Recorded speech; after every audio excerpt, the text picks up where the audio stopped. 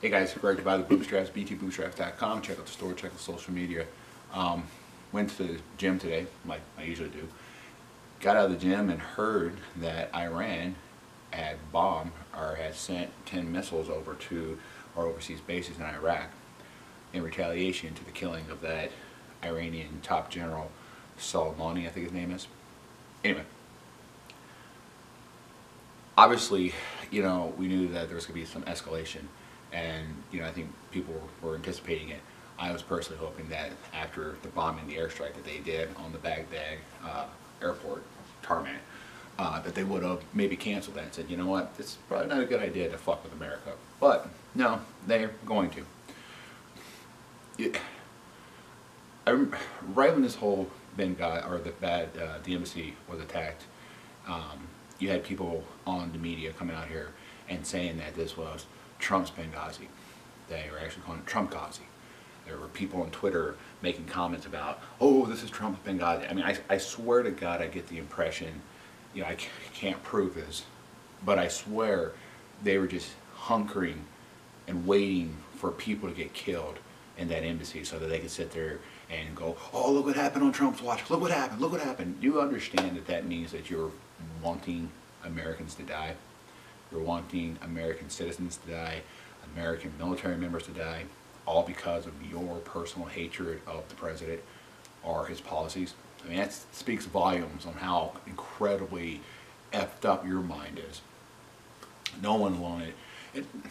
It's also interesting because we were told for years that Benghazi wasn't a big deal.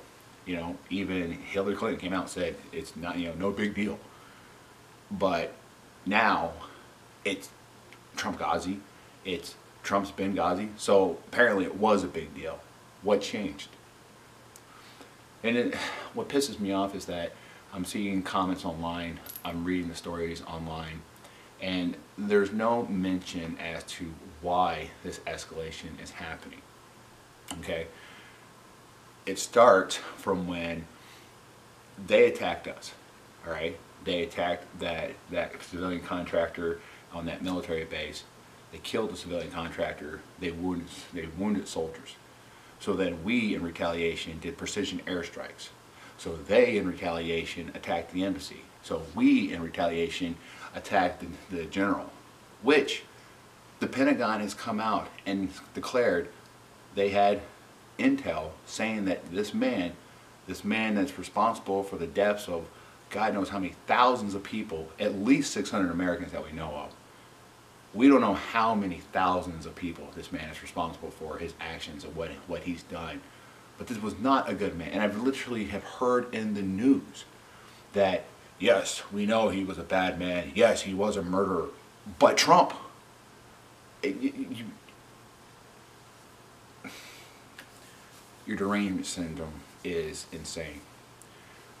But all this is in retaliation. So now I wonder what our retaliation is going to be, because you can't back down from a bully, and that's exactly what Iran is. And if you really want to think about how all this started, you can thank Obama. Thanks, Obama. It's because you kowtowed to the Iranians. You made a deal with them that didn't get approval, that didn't give us any authority to verify that they were doing what they said they were going to do, which, lo and behold, and I'm so shocked, they almost immediately reneged on their word. Who would have seen that coming from the #1 sponsor state of terrorism? But then, again, without congressional approval, decides to send $1.8 billion in the dead of night on airplanes to Iran. No congressional approval. No word to anyone else. Just did it. And he unfroze $150 billion in assets that we had seized. Where do you think they're getting the money to do these airstrikes? Where do you think they're getting the money to buy this artillery, these missiles, these ground-to-ground missiles, these ground-to-air missiles, things like that?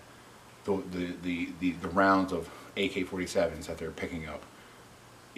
It all came from the money that Obama sent them.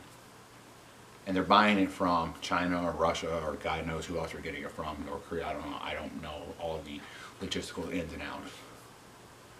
But they're buying with the money that was not approved to be given to them. They're buying to kill not only their own people, but to kill Americans, or at least try to kill Americans. You know, and I don't know where Iran thinks that they can just do whatever they want and there's not going to be any repercussions or ramifications. You can't capture oil tankers in the Strait of Hormuz and think that you can get away with it. You can't bomb, you can't shoot drones out of the sky, especially American drones out of the sky, and think there's not going to be any retaliation. You know, I know they like to think that they can just do whatever they want, but yeah, there's going to be retaliation. And no, I do not want to go to war. I've made that perfectly clear multiple times. I do not want to go to war. I do not want to send boots on the ground. Outside of what's absolutely necessary to gather intel, mark targets, you know, obviously you have to have some of that. But outside of the bare minimum, I don't want boots on the ground. In fact, I'd rather have their people working with us to identify the targets, and then we just confirm it to verify before we do an action, and then act upon that, instead of sending Americans over there. But if we have to, I understand. So all these people going, oh, it's World War III, it's World War III, you know, and almost clamoring that, oh, this is going to be so great. No, I don't think anyone wants that. But if you are going to attack America and America's interest, then yeah, we're going to retaliate.